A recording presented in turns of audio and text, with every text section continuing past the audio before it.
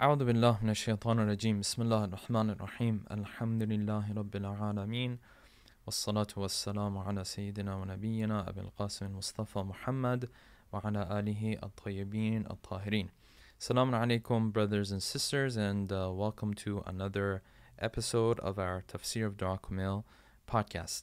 In the previous episode, we ended with this line in which Imam Ali used a very particular wording to explain this very beautiful point that he's trying to make. He said, يَا مَنْ بَدَأَ خَلْقِي وَذِكْرِي وَتَرْبِيَتِي وَبِرِّي وَتَقْوِيَتِي. You're the one who started my creation, right? And essentially we explained this also going through the Dua Arafah of our third Imam. We explained that the point that Imam Ali is making here is that Allah subhanahu wa ta'ala's blessings, His remembrance of us, Him thinking of us, His goodness towards us, it all started before we even asked for it, right? So essentially, it's like we didn't even ask for it, and before we could even think of it, Allah subhanahu wa ta'ala started to bless us. That's the point that Imam Ali was making here.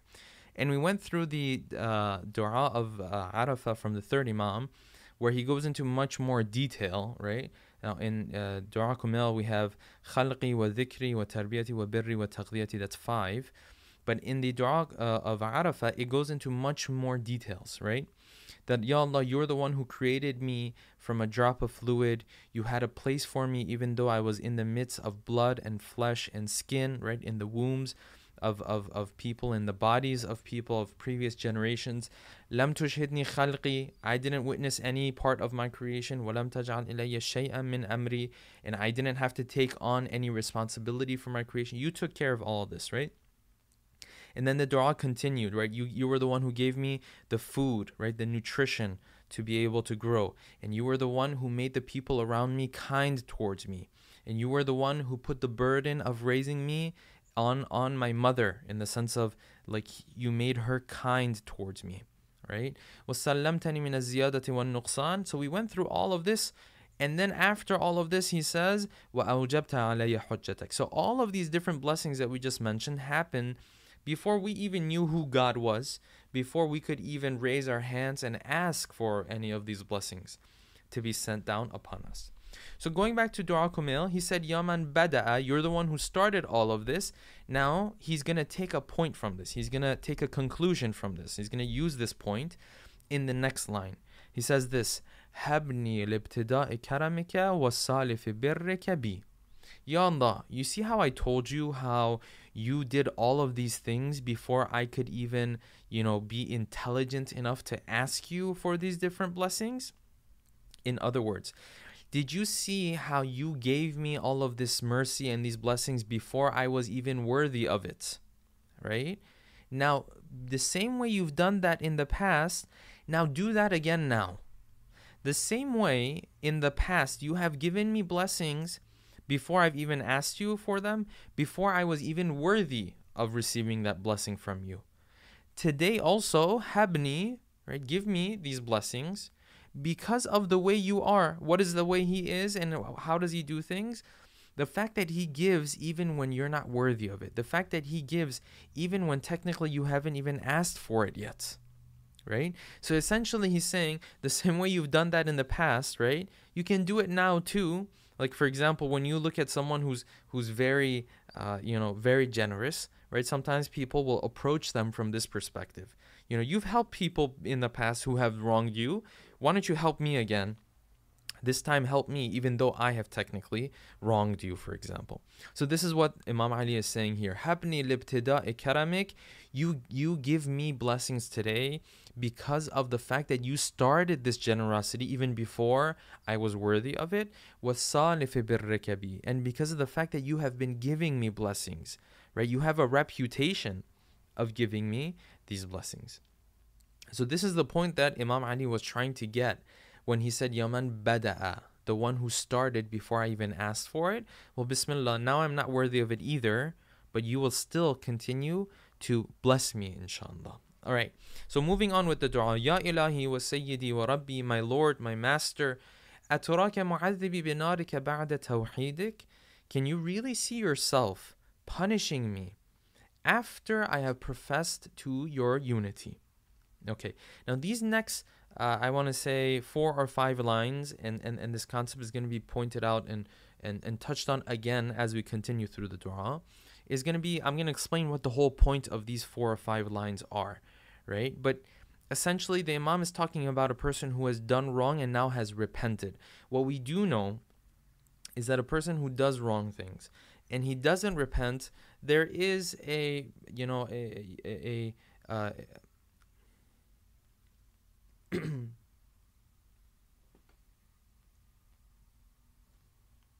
there is a essentially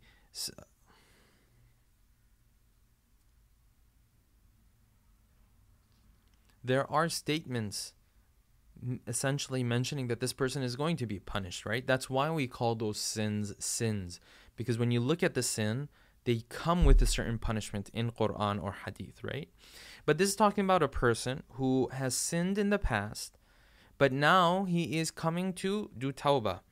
The Imam is saying, are you really not going to accept the tawbah of this person? That's what he's saying, but he's saying it in this way, that are you going to be punishing this person, essentially, which is essentially the same thing.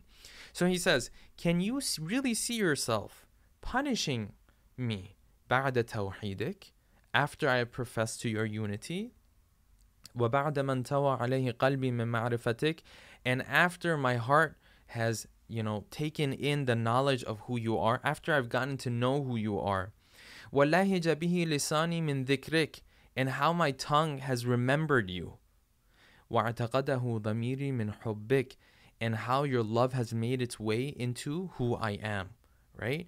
After all of this, are you still going to end up, you know, punishing someone like me? Okay. وَبَعْدَ صِدْقِ اعْتِرَافِي وَدُعَائِي خَاضِعًا لِرُبُوبِيَّتِكَ, and after I came to you and I confessed, right, and I admitted to the things that I have done, خَاضِعًا لِرُبُوبِيَّتِكَ, and I prayed to you and I supplicated to you.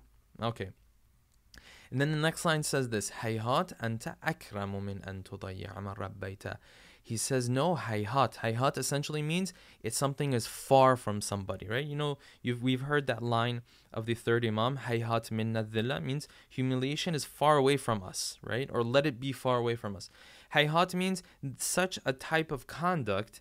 In this line of the dua, he's saying this type of conduct, you punishing someone after they come and ask for your forgiveness, this is far from you. This is not the type of action that you do. Now, we know that Allah subhanahu wa ta'ala, if someone comes to him and asks for forgiveness, we know that Allah subhanahu wa ta'ala will forgive that person. This is the promise of Allah subhanahu wa ta'ala. But you will find in these lines and in the lines that come later on, maybe 6 or 7 lines further into the dua, that Imam Ali is speaking more from the perspective of, are you going to punish this person, right? Or do you see yourself punishing this person? Okay, now there's a reason for that. There's a reason why Ali ibn Abi Talib is speaking to Allah subhanahu wa ta'ala and saying, is there a chance that you will still punish this person, right? Essentially, we know that when someone, as I mentioned, asks for forgiveness from Allah subhanahu wa ta'ala, that Allah subhanahu wa ta'ala is going to forgive that person, right? We have that in the verses of the Quran as well. But why is it Imam Ali is speaking of this as if he's not sure of this promise of Allah subhanahu wa ta'ala? Why is he talking about it as a, he's asking questions, right? Why is he asking it in a question format? Shouldn't it just be that, yes, if someone comes to you after doing tawbah, you will accept their tawbah and they will be forgiven? Technically, that's how it is. Why is Imam Ali putting it in putting a maybe before all of this? So we're going to get to that in just a point. Okay. So he says, Ya Allah, do you see yourself punishing this person who has all of these different attributes? He has professed to your tawheed. He knows who you are. His tongue has remembered you, right? And your love has made its way into his heart.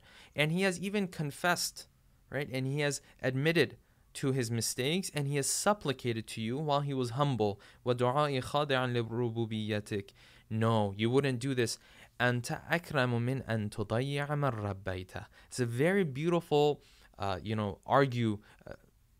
it's a very beautiful argument that the Imam is making here, okay? So he says, no, I don't think you would do that. Why? because this is his reasoning for that, right? He says, أنت أكرم من أن تضيع من ربيته. You're more generous than to take somebody that you nurtured with your own hands, in my wording, right? And then to ruin them and squander them and have them perish. It doesn't make sense with how generous you are. أو تبعد من أدنيته. It doesn't make sense for you. You're not the type of person, right? You're not the type of being that would take someone and bring him closer to himself only to push him away the moment he makes a mistake, the moment he does something wrong, even though technically he is worthy of that. أو تشرد من آويته. You're not the type of person who would kick somebody out, right? Who would drive someone away that you had earlier on given refuge to. أو تسلم إلى البلاء من كفيته ورحمته. Or to take that person and put him through bala and difficulty, right? Even though beforehand you were protecting him, right? Even though beforehand you were sparing him from this difficulty. So what the Imam is essentially saying is this. He says, me and you, we have this history with one another, right? Us and Allah subhanahu wa ta'ala, right? We have this history with each other. You have helped me in the past. In fact, the very fact that I'm alive right now, right? And I'm speaking to you and I'm asking for forgiveness is all because throughout these years and days and throughout my whole life, you've been the one who's protected me all the way to this point. So, this wording I'm going to use and this approach I'm going to use is something that human beings can relate to very easily. And so it doesn't apply to God exactly the same way it applies to us because he is God. But just bear with me. He's saying, because you have essentially invested in me throughout these years, you have been kind to me, you've been generous to me, right? You've brought me closer. It doesn't make sense for you to take all of that investment that you made and just ruin it, right? So to give an example and just to clarify what the Imam is actually trying to say here, you can see this with parents a lot of times. So with parents, when their child does something wrong, right? And of course, they're extremes, this concept that I'm talking about. But when a parent sees that their child has done something wrong, the first time it's not a problem, the second time, third time. By the 10th time, the people around that parent, the people around the mother or the father, right? They get fed up with the child. And by the 15th time, the people around that parent will turn to the parent and say, you know what? It's over. Like, there's no more hope in him. He's not going to change, right? He's just going to be the same. There's no more him coming back to, what he's supposed to do, coming back to the right path. They give up on him, right? And if he were to come and ask for forgiveness from them, if he were to need something from them, right, what would they say? They would say, no, you're not the type of person, you're not a good person, so we're not going to help you out. It's just going to go to waste, okay? But on the other hand, the parents, the father or the mother, because they have invested sweat and blood and tears into this child, right, they are going to continue to be there for the child. While everyone else is walking away, everyone else is disappointed in this child, because this mother or father have worked so hard to raise this child.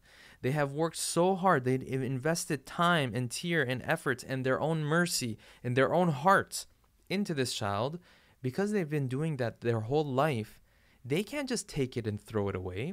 If this child makes 20 different mistakes, right? They're still going to be there when the child comes knocking on their door. Now, of course, when I'm talking about there might be extremes of this. You might have parents who can't even tell their children that what they're doing is wrong. And that's another problem we have. And then we also have parents who can't tell their children that, even one of the things that they're doing is right. So we have extremes when it comes to this issue of parenting. And that's not, of course, the topic that we want to go into. It's important, of course, for our parents to find a balance in all of that. But anyways, the point is that a parent, because he has worked so hard, he has invested so much time, effort, kindness, tears, sweat, and his whole heart and his kindness into this child, he's not going to give up on this child so easily. This is what Imam Ali is saying. And of course, I mentioned at the beginning that this doesn't apply 100% to God the same way it applies to us, right? Because when we invest in something, if we lose it, then we've actually lost something. With God, he doesn't lose things, right? But his kindness and mercy is still there. In other words, the Imam is saying, you're not going to turn away from me just because of one mistake or two mistakes or any mistake I make. If I come and ask for forgiveness, you're going to forgive me. Why? Because you're the one who has had mercy on me from the very beginning. You wouldn't take this being that you have spent so much mercy on, right, and just throw him away, right, and get rid of him because of some mistakes that he has made. No, you're going to take him. You're going to patch up his flaws, his deficiencies when he asks for forgiveness, and then you're going to bring him closer to you again. So this is what Imam Ali is saying in these lines. Moving on with the dua. وَلَيْتَ شِعْرِي يَا سَيِّدِي وَإِلَهِي وَمَوْلَاي. Says, I really want to know, my master, my Lord. أَتُسَلِّتُ النَّارَ عَلَى وُجُوهٍ خَرَّتْ لَعَدَمَتِكَ سَاجِدًا. Are you really going to take fire, right, and have this fire basically take over the faces of those who have done sajda for you? Again, you find Imam Ali is speaking in the format of a question. Again, it's a maybe. Are you really going to do this? Okay. Now, before we continue with these lines, he says that these are faces that have fallen to sajda for you. Okay. This, I want to just touch on the concept of sajda before we go through all of these lines. And we actually answer that main question that we still haven't gotten to answering, which is, why is Imam asking this in a maybe? Of course, God would not put someone in fire if they ask for forgiveness. But why is Imam Ali saying this in the format of a maybe? So we'll get to that in just a second. But it's very beautiful that from the first thing that he says is, a face who has fallen to sajda for you out of your greatness, right? Are you really going to burn that face? Why sajda? See, the concept of sajda, and this is something that is discussed in depth and in detail when we talk about the concept of salat.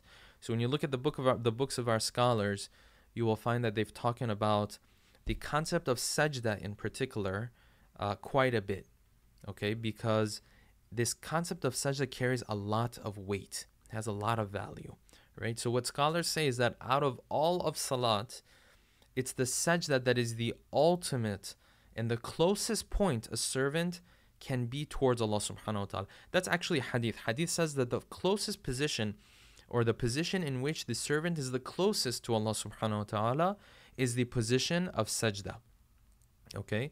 But even when you look at salat itself, from where it starts from takbiratul ihram, or, actually it starts from way before that, right? It starts with the conditions of prayer, and then it starts with adhan and iqama, where when someone prepares themselves.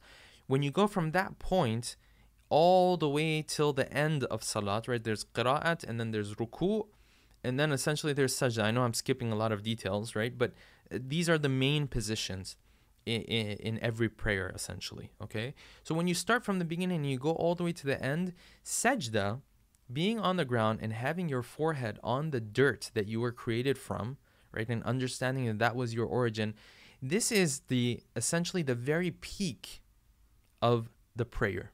Okay, the prayer actually, the goal of the prayer is achieved, what scholars say, in sajda.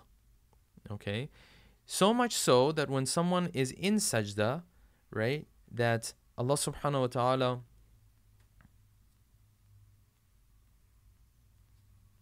so much so that we have in hadith that when someone goes to sajda and they stay in sajda for a longer while, right? Hadith says, and this is from the 6th Imam, that when he is in sajda and he remains in sajda, nada Iblis calls out. He says, Ya waylah, ata'a wa asaytu, wa sajada wa abaytu.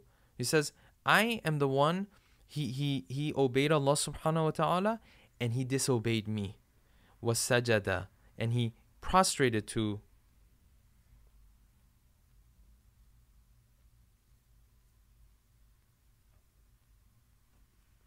Iblis calls out. He says, Ya waylah. He says, as if something has gone extremely wrong. Ata'a wa asaytu. This one, he obeyed Allah subhanahu wa ta'ala, and me, I didn't obey God. I disobeyed God. What is Shaitan talking about? What is Iblis talking about? He's talking about that moment when he was supposed to do sajda, and of course he didn't do sajda, and the whole story that we know about, right?